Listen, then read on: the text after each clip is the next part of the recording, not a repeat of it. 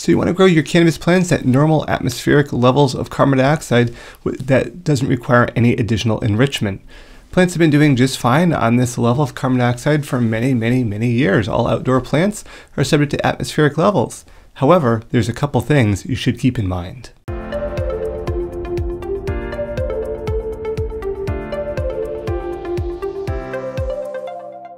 So let's look at growing plants at atmospheric carbon dioxide levels related to cannabis production. When we talk about atmospheric conditions, they have been on the rise here. We can see some circulation, but overall we do see a kind of, in this example, kind of an increase here, a linear progression. Running around that kind of, around that 400-ish parts per million would be considered atmospheric levels. Now, as I said, I'm going to use 400 parts per million to be that normal atmospheric levels. Keep in mind that cannabis has been grown at atmospheric levels of carbon dioxide for thousands of years. All outdoor plants, that's what they're subject to. This can produce quality yields assuming no other factors are limiting. And as I said, atmospheric conditions are on the rise and they are varying year to year. So if we are growing in atmospheric conditions, something we want to keep in mind is air circulation. So by simply circulating air around the cannabis plant, a grower can deliver 400 parts per million of carbon dioxide. Fans and air circulation are important components of any growing environment, so this supplementation of carbon dioxide comes as a bonus. You don't want to have the air be stagnant because plants can consume the carbon dioxide and actually reduce those levels. So by circulating air, particularly bringing outside air in, it's a great way to ensure they're constantly getting that normal, about 400 parts per million atmospheric levels.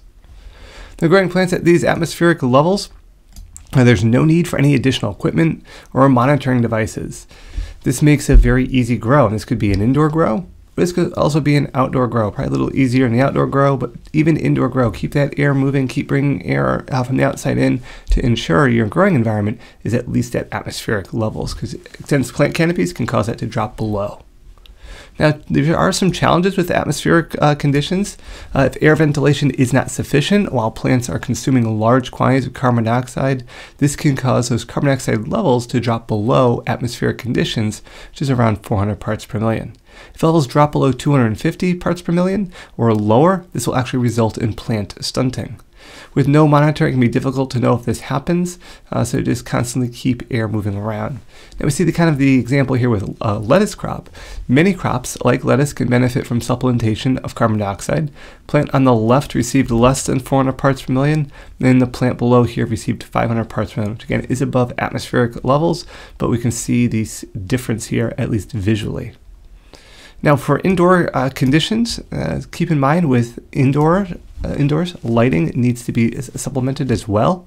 If only using atmospheric conditions, lower light intensities can potentially be used because even under 400 parts per million of carbon dioxide, plants will be carbon dioxide limited if given higher, which is considered above 900 micromoles of light levels.